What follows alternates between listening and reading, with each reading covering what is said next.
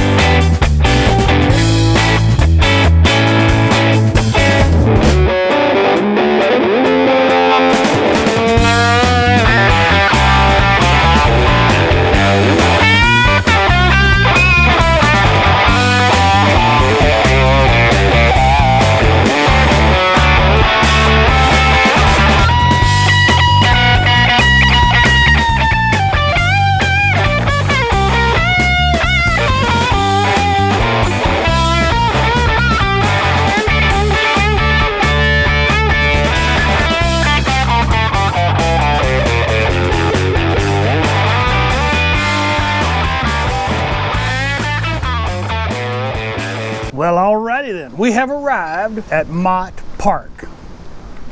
Started this little video segment right here, standing in the door to the motorhome because I'm not sure if you're going to be able to hear me when we get outside. And here's why. It's just so windy. I had to put up a windscreen so that I could cook, and I just had a failure on that. It's just so windy. Anyway.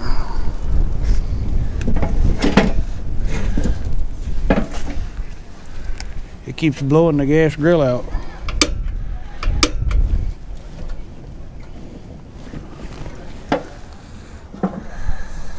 Okay.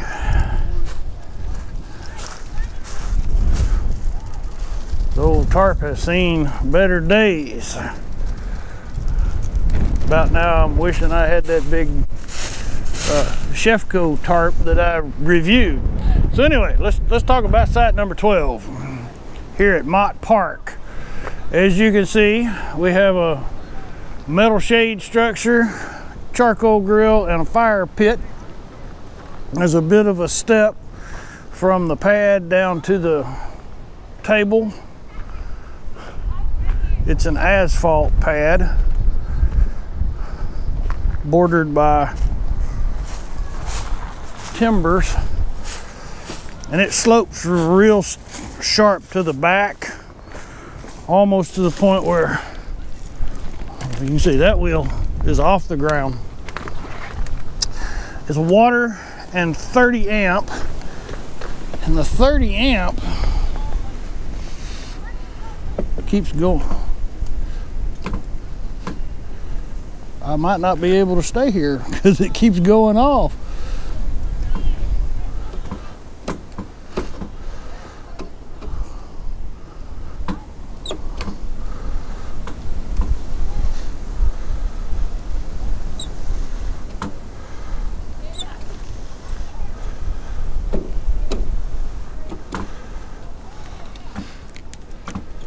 Yeah, I'm gonna have to change sites. All right, so I just got finished doing the scooter run, and while I was doing that, I stopped up at the front gate and brought up the fact that the power 30 amp receptacle here, the 30 amp is bad. I think it's in the breaker. And she said, well, there was somebody in there last night. Okay, well, maybe they messed it up. I don't know. Anyway, she gave me another site. I'm gonna move over to 30. Fortunately, I didn't get all my stuff out. Pack it up, move across the street. Well, alrighty then. I have packed up and moved across the street. Actually, it wasn't across the street. I moved over to site number 30. Still got lots of wind blowing. But this is a pull-through sight, so I'm actually able to get a little bit of an angle to block the wind, which is a good thing because it's white capping on the lake right now. The downside is power and water are on this side with our concrete table and metal structure, fire ring, and charcoal cooker over here with the big coaches. Slopes up to the front.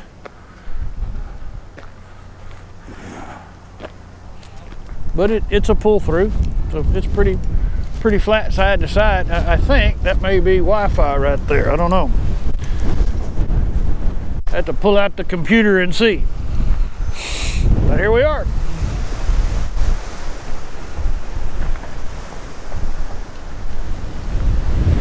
A whole lot of work for just one night. What you gonna do? I'd rather pack up and move than risk frying the electrics on the Vesta. Last thing I want is to fry my coach. So I don't care if it was somebody in that. She said there was somebody in that site last night, so there shouldn't be anything wrong with it. Well, I don't know. There's something wrong with it now. May not have been when they were there, but it is now. All right, more to come.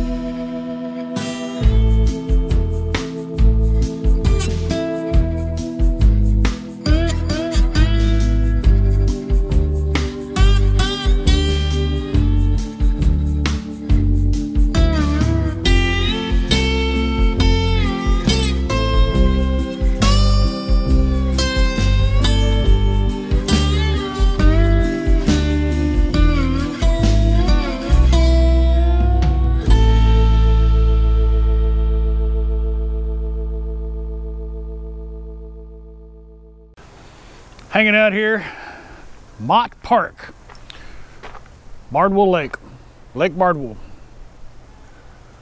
Wind is still crazy, and it's extremely cool for this time of year. I'm ready for hot summer weather, but not today. So anyway, a couple videos back, I had someone ask me to share my feelings, what I like about the Vesta, what modifications, their word, what modifications we had made. So that's the Vesta. I love it. It's best decision we've made. Just hands down best RV decision we've made. It's just much easier to maneuver and to navigate, and I don't have to have a landing strip for 60 plus feet of RV. And since it's mostly just the two of us, we're not doing the full-time thing yet. And even then, I think that we could be full-time in this. It's comfortable. We chose this model because it didn't really need a lot of modifications or adjustments. So one of those adjustments that I made and planned on making the day or even before we purchased the Vesta, and that was to deconstruct the outside kitchen and mount the washer and dryer unit that I was carrying in the back of the truck, mount them in here. Now the kitchen that was here had a microwave, a little refrigerator, and a tiny sink that used a sump pump to lift it up to the gray tank. With the exception of the sink, I didn't anticipate using, especially not the microwave, and the refrigerator. I didn't use the outside refrigerator on the last RV. But when we're on a week or 2 week, 3 week long trip, these come in handy. Hands down, way better for us. May not be way better for you. It is for me. We still have the cabinet here. That's my toolbox.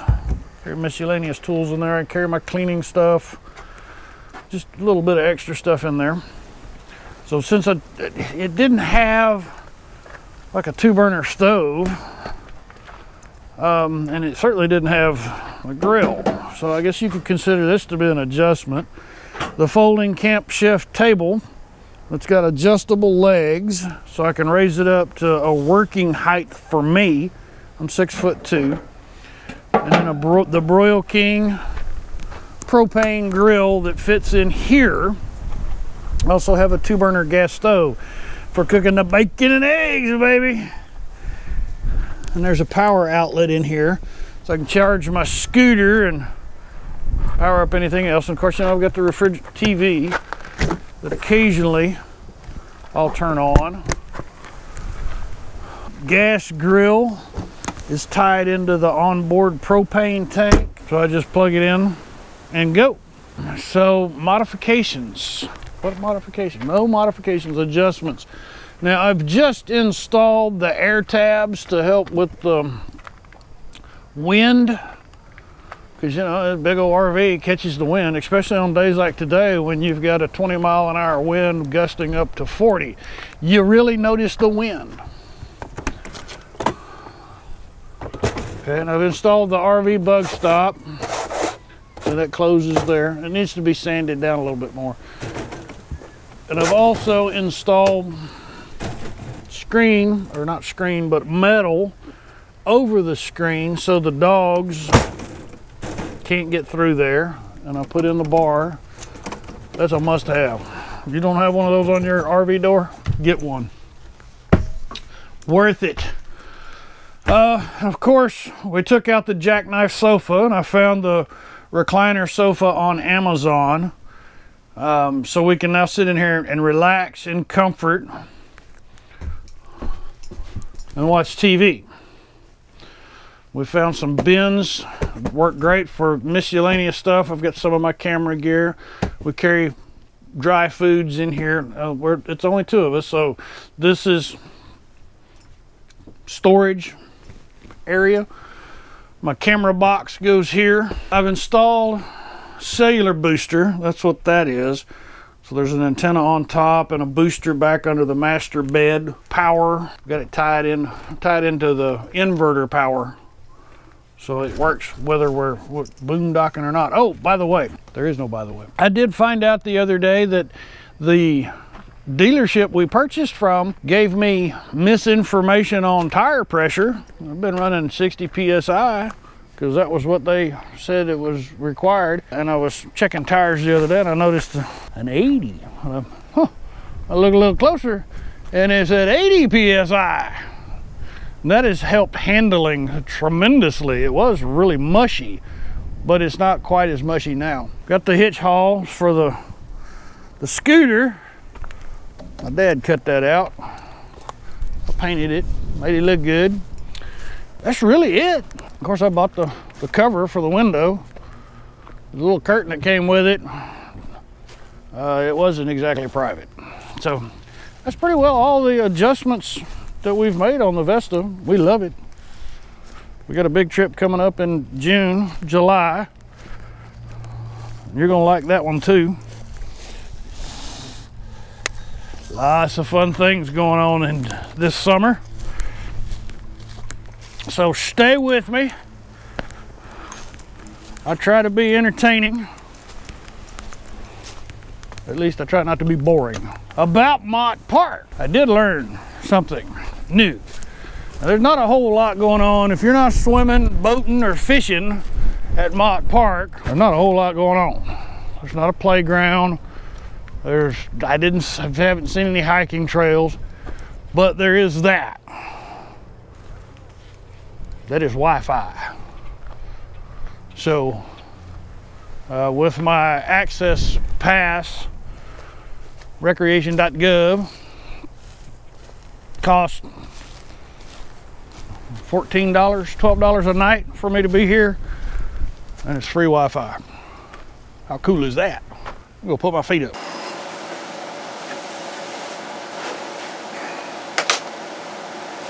Oh, hey. How y'all doing this morning? Hanging out here at Bardwell Lake. Mott Park, Bardwell Lake. Sun's just now starting to come up. I'll go out and whip up some bacon and eggs, but it's cold, man. I cannot believe how cold it is for this time of year. Hey, I just wanted to give a shout out to the Boy Scout Troop number 204 out of Waxahachie, Texas. I just wanted to give a shout out to the Boy Scouts of Troop 204 out of Waxahachie, Texas. It was fun running into you guys last night out here at Mott Park on Bardwell Lake. Hope y'all stayed warm in those tents. Anyway, we're gonna wrap it up and get on the road.